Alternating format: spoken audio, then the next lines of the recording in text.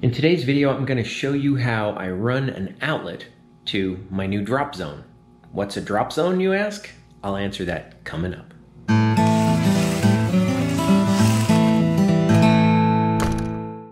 Welcome to HandyDadTV. I'm Chris Heider, your virtual dad in the cloud. And I'm in my new house, and this is my garage, which is basically everything that was in my shop, or most things, was moved to here.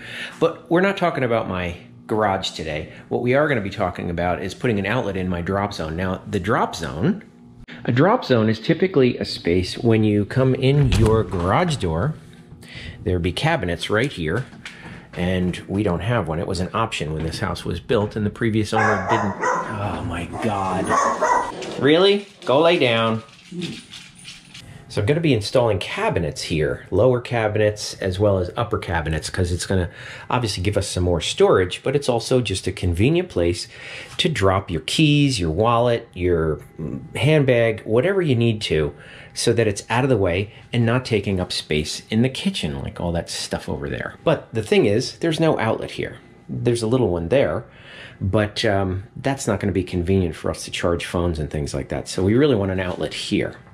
In addition, I'm going to be putting upper cabinets here, so I want to put an outlet on top of the cabinet that I can plug in a transformer for the under cabinet lights. So that's what I'm going to work on today. Now, I've got a couple choices. One is to take power from this outlet here and run a wire through the wall or through that pantry cabinet there and bring it down. I really want the outlet like right here, right above the countertop. But I have another alternative. Inside the garage, there's an outlet over here. And I believe they're on the same circuit, so it really doesn't matter. And I'm not talking about putting anything with, any kind of high current draw anyway. So it's really not gonna be, it's just for convenience.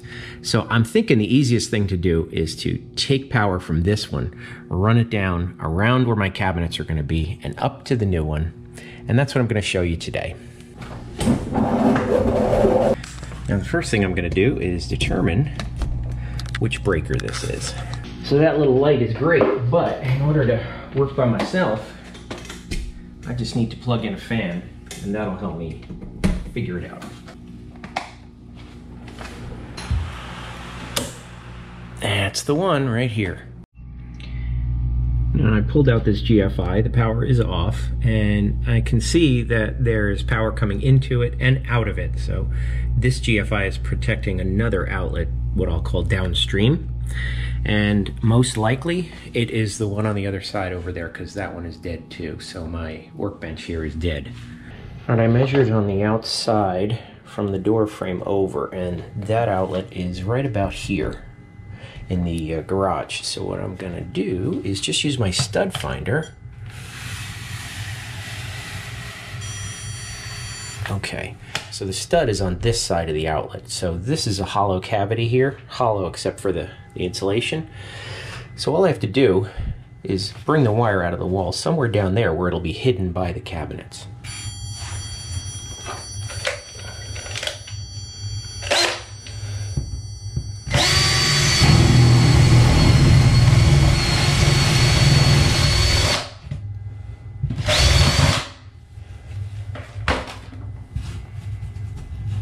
Stud is right here.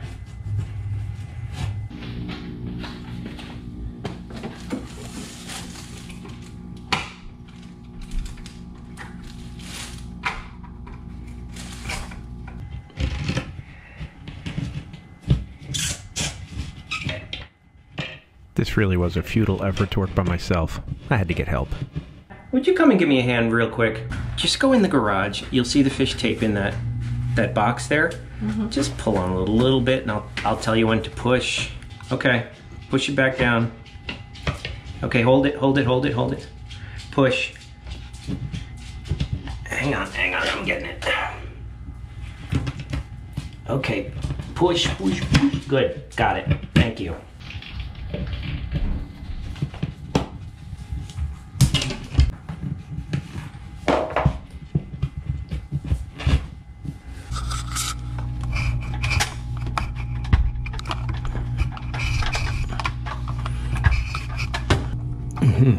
Okay, I'm at the wire. I just got to get it out. Plenty of slack here.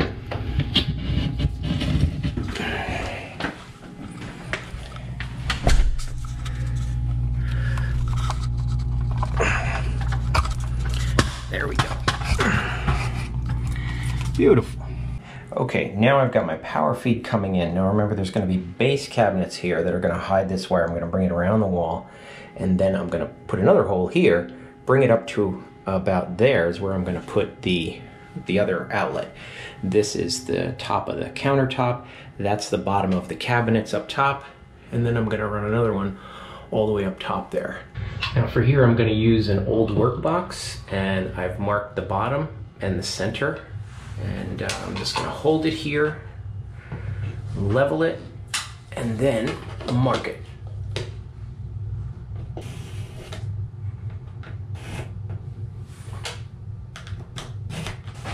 And to minimize the mess, I'm just going to use a utility knife to cut this out.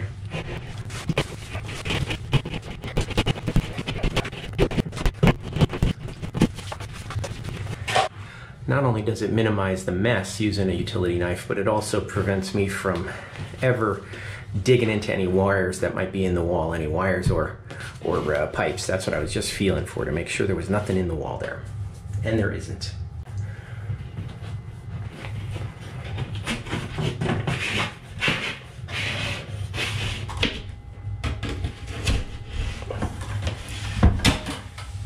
Now my trick to doing that so easily, it's not really a trick, I used the stud finder and figured out the stud was right here. So I put my hole right next to the stud, and when I feed the fish tape, I feed it along the stud, and it always comes out, well, usually comes out by the hole, unless I miss it and it goes beyond.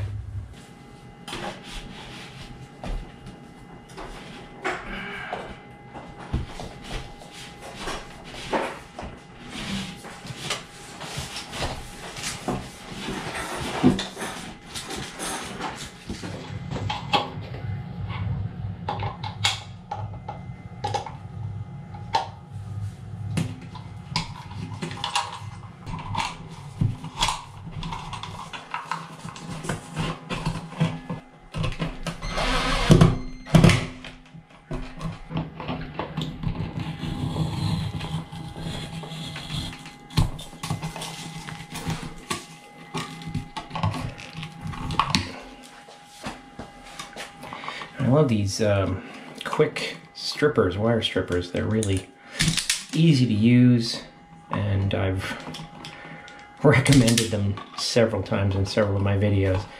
I'll put a link to them in the video description below. If you don't like stripping wires, this makes it trivial. Now for this outlet, because it's a drop zone, we're probably going to want to charge USB devices. So I'm going to put in one of these outlets that has 2 USB devices automatically right into it. So we don't have to take up the outlets with those big charger things.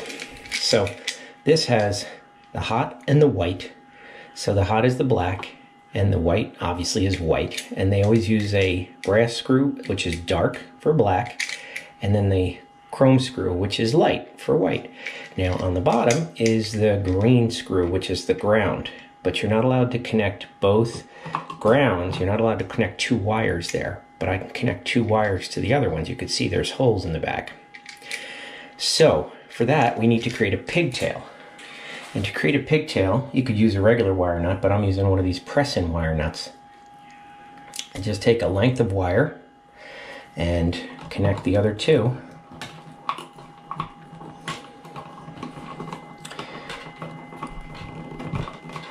And after I insert them, I give them a tug, make sure they're good and tight, and then I can put that out of the way.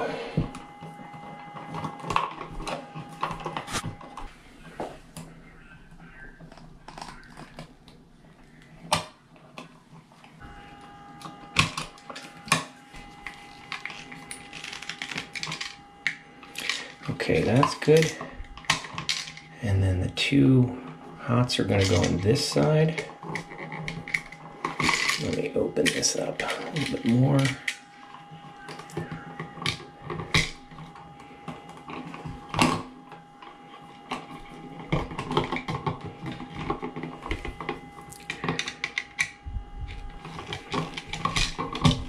Give them a tug, and they're good.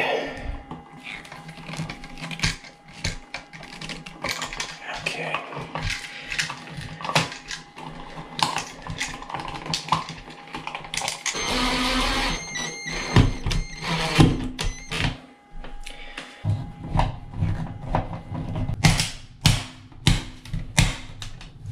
Now on top of the cabinets, this is not going to be visible, so I didn't take the time to put a real outlet inside the wall, so I'm just using this utility outlet here.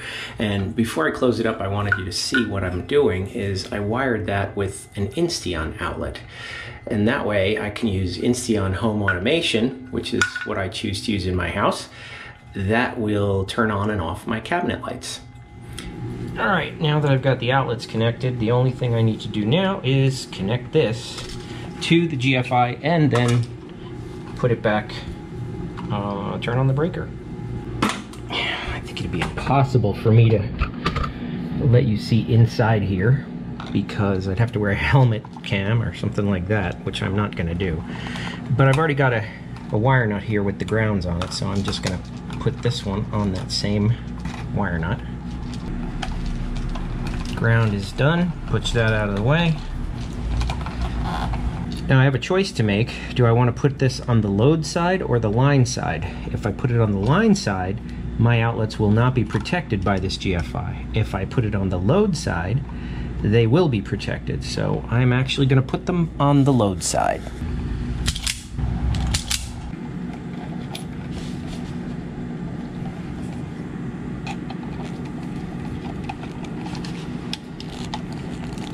And these devices are made for 2 wires to go on every screw, so I don't have to worry about pigtails.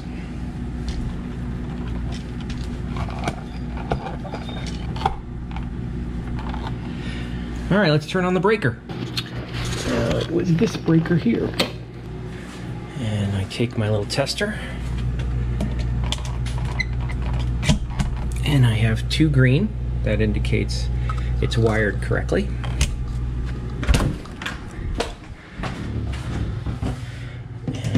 This one has 2 greens as well. And I'm assuming that one will too. I'll try that on a ladder. Well, I know this doesn't look really good for now, but it'll eventually have cabinets here and they'll cover that up. That's the next step. Eventually. So coming in from the other direction, this is the finished drop zone. You can see the cabinets installed down the bottom, the countertop, and the uppers with a nice wine rack. In fact, this is where we keep our alcohol. We call this our drink and drop zone, actually. And the outlets work great. This is where we charge phones and things like that. That's a nightlight plugged in there. And I even have the transformer up top. And the under cabinet light works too. So those lights are going to be in a separate video. But you can see this is exactly what I was planning it to be. Now I know some people are going to give me a hard time with the fact that that wire runs behind these cabinets. But really, there's no problem with it. It is safe. Nothing can happen to it. Just because it's not embedded in a wall doesn't mean that it's against code. So, thanks for watching, and I'll catch you in the next one. Welcome home. Be sure to subscribe and watch our new series, The Living Flip. Ooh.